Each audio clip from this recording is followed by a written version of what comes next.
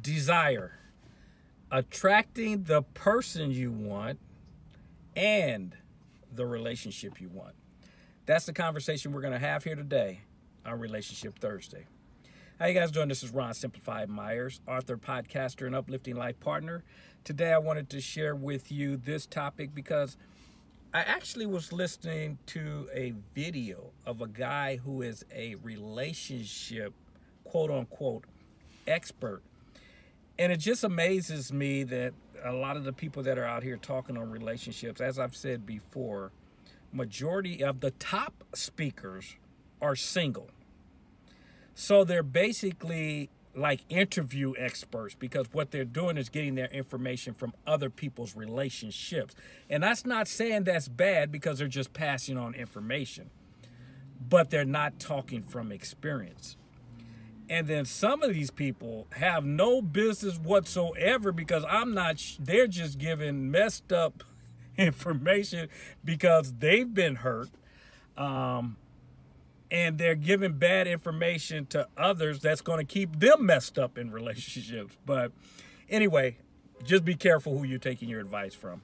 But this particular gentleman who actually does, I think, a podcast and has a YouTube channel, and a young lady called in, was asking questions because I guess she makes six-figure income, and she's basically saying that she thinks she kind of wants to be with a guy who's earning six-figure income because the guys who were making less didn't really connect or whatever. And so this guy goes on, and plus she's like, I think like 35, she says she was, and she had a child. Not that any of that should matter, but those are things that she brought up. So this guy was asking her on a scale of 1 to 10, what did she think she was as far as her physical appearance? And she said that she considered herself about a 5, and if she puts on her makeup and everything, she's about a 7. So he goes on to tell her, you're average looking at best. Now, this is quote unquote an expert relationship. That in itself would have been enough to say, why am I listening to him? The conversation should have been over. She should have never followed him again. That should have been the end of it. But she proceeded to go on and torture herself some more.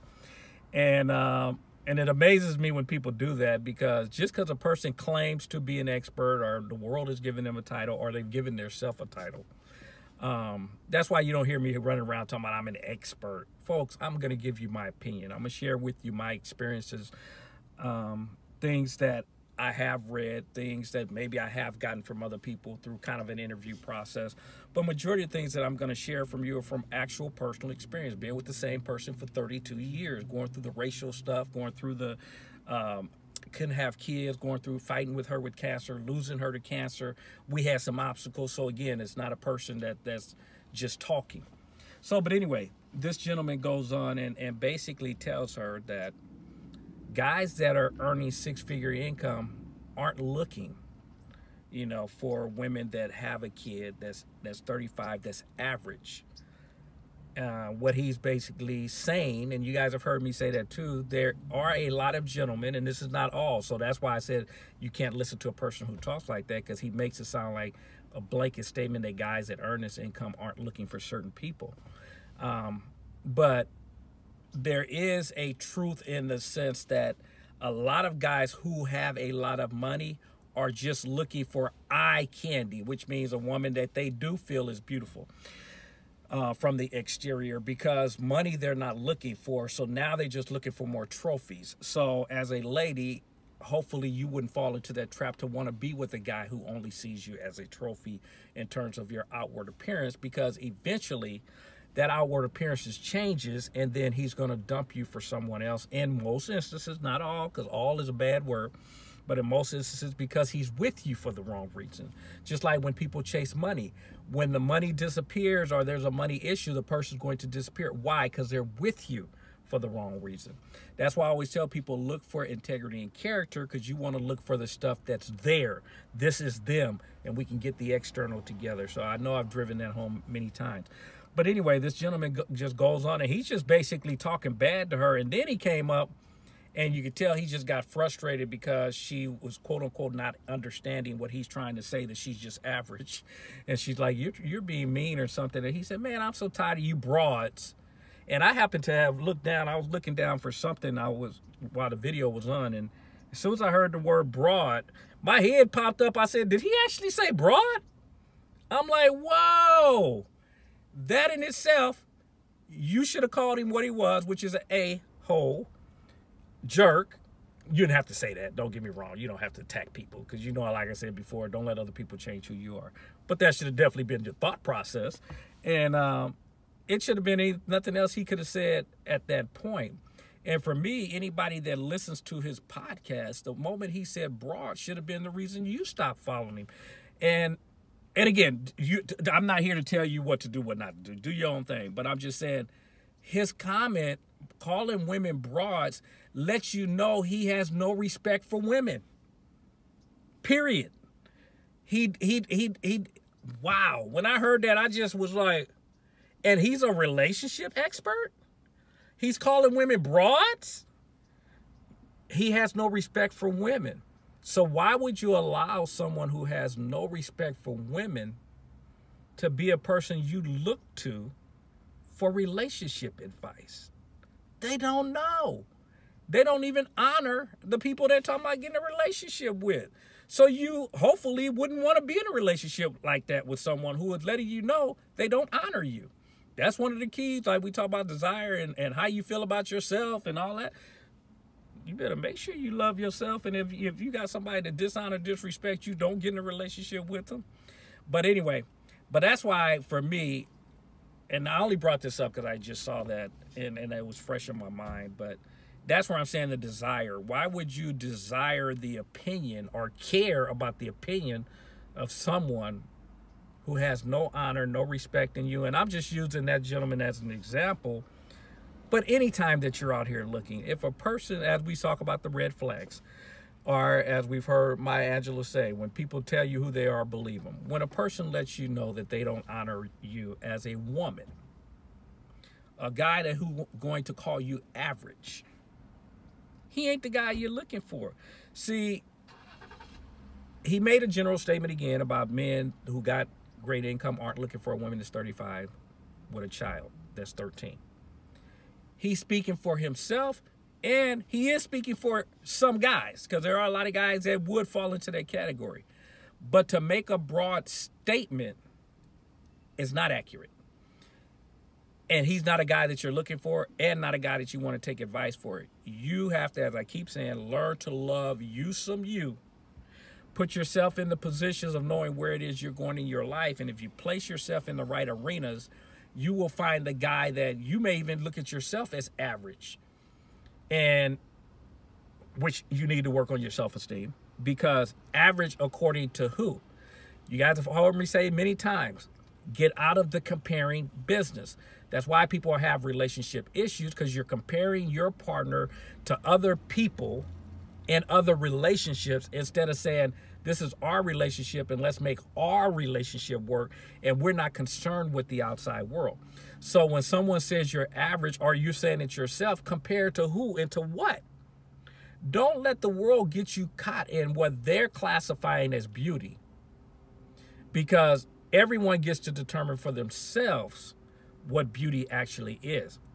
So even in her case, considering herself average as a 5 and then thinking makeup makes her a 7, to me, that's a very low self-esteem, because to me, I'm not a makeup person to begin with. So those of you that wear it, I'm not attacking you, good for you, enjoy yourself. I want to see you natural. That's me. I guess because all the women around me that I was raised up with don't wear makeup. So I'm used to seeing natural. I love natural. I want to see you being you. To me, makeup makes you someone else, and you're not you. And again, don't attack me, ladies. I'm not trying to each his own. I want you to love the person you see in the mirror with all the makeup, everything off, as that one song said, naked, just you, just as you are. If he can't look at you and love you the way you are and say you're a 5 over here and a 7 because you put on makeup, he's the wrong guy. My opinion. You got to be beautiful to me regardless. And that's why I like to see you natural. But anyway, so we talked about the desire on attracting the person you want on the outside. Now, inside the relationship, the reason people will have challenges inside the relationship, and here we are getting more into the intimacy and some of the sexual stuff that goes on when relationships stop working from that perspective. And the easiest way to explain this is using, as you guys have heard me talk about before, Tony Robbins' 6 human needs. And there's 6 of them. You have certainty, uncertainty, significance, love and connection, and then you have man, 5 and 6 disappeared on me, but 5 is growth, and then 6 is contribution. But anyway, I lost it there for a second. But anyway, we won't talk about 5 and 6, which is growth and contribution, because those two happen to do with when you take care of the first 4 in your relationship, then you want to, obviously you're growing, which is 5, and then you're going to want to share that growth with others, what you see who are struggling in their relationship, which is 6. So when we're talking about bringing in the desire and the connection, we're only dealing with the top 4. See, 5 and 6, that comes later after we got our stuff together, okay? But anyway, those 4, the certainty and uncertainty, that is so important in relationships, because in the earlier stages, there was a lot of uncertainty in the relationship. And that's when the guy came and brought you flowers, or he went and took you to a nice restaurant, or she did, she cooked you a nice dinner, or you cooked her a nice dinner, whatever the case may be. But you guys know what I'm talking about. The uncertainty in the relationship, you were excited every day to talk to each other because you didn't know what was happening. Some certainty has to take place in a relationship. If you guys have decided that you're going to commit to each other, I need to know that you're actually committed to me. That's some certainty in that relationship. But when the relationship becomes so certain, where every day I know what we're doing, I just know everything is for certain. There's no uncertainty. Again, certainty in some areas, good. Uncertainty, very important in any relationship. Uncertainty is variety. The moment the relationship becomes so certain that you know everything, it becomes what they call boring. You guys get that? Understand that if I know what I'm gonna do when I wake up in the morning, I know what I'm gonna do for lunch, I know where I'm going for dinner, I know what we're gonna do. We're gonna sit here and we're watch a movie, we're gonna do whatever. Everything we know for certain what's gonna happen. That becomes boring. And you have to break that up. And that's why, unfortunately, some people end up looking outside, because they're looking for more of that uncertainty that you guys had earlier in the relationship. And that's why you have to have date night, and you have to be able to think of at times, how can I surprise my partner or do something? But we got to keep that uncertainty. In those areas, we want some uncertainty, like variety in things that we do in our relationship. And for some of you, it might be different sexual stuff. More power to you. But whatever it is, but you got to keep that uncertainty in your relationship and not become too certain. And you guys know where your person needs to be certain. You need to quit bad-mouthing your partner. You need the negativity you got to take out.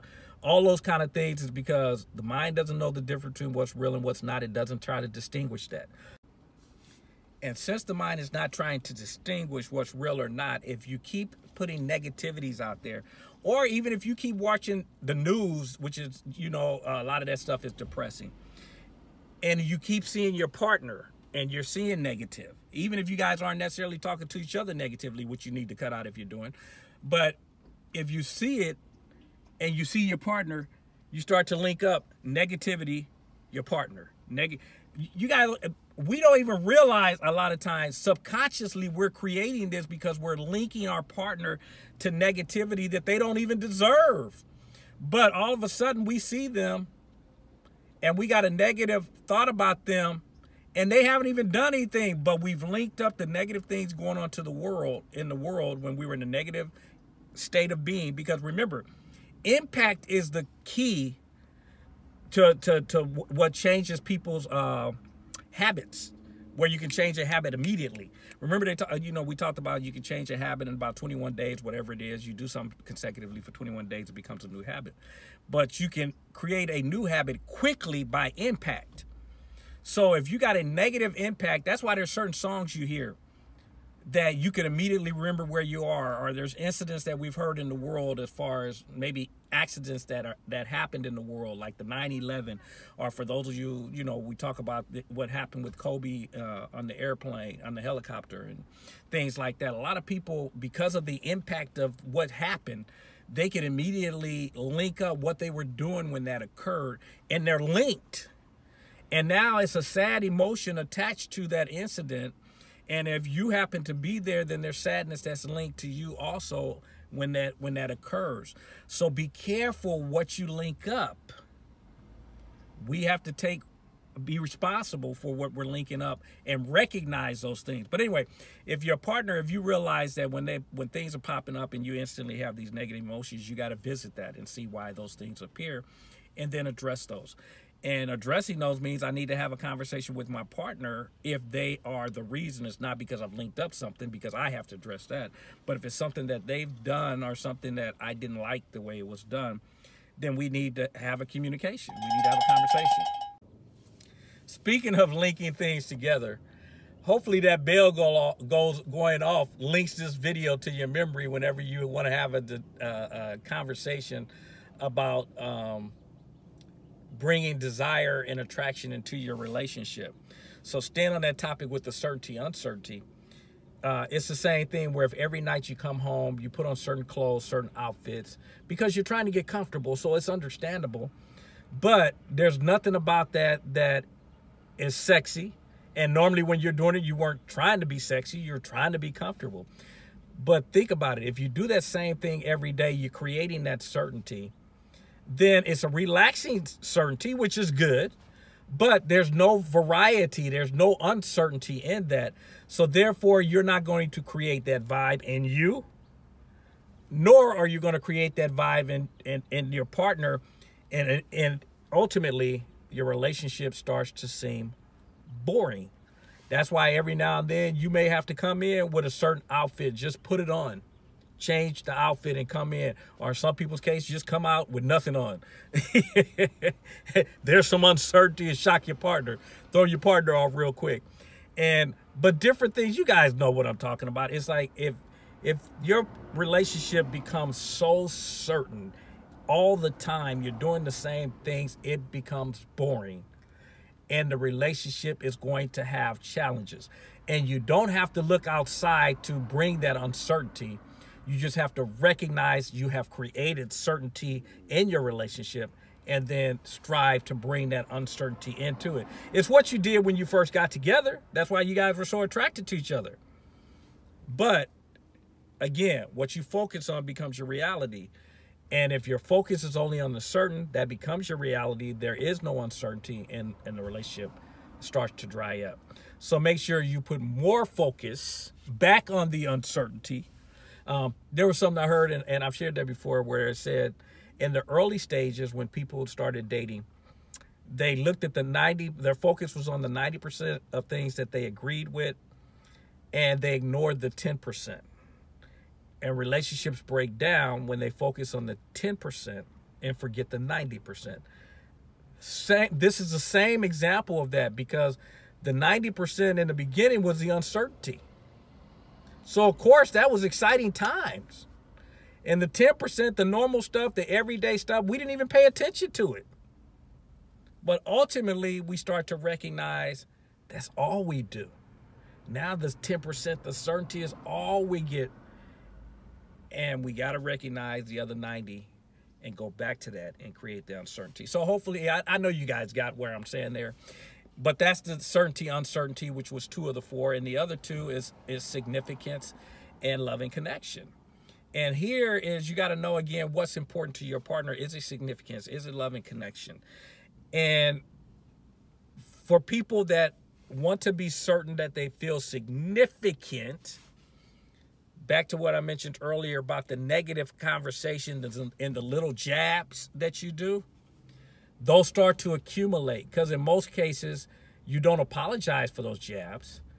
But trust me, those jabs your partner remembers well.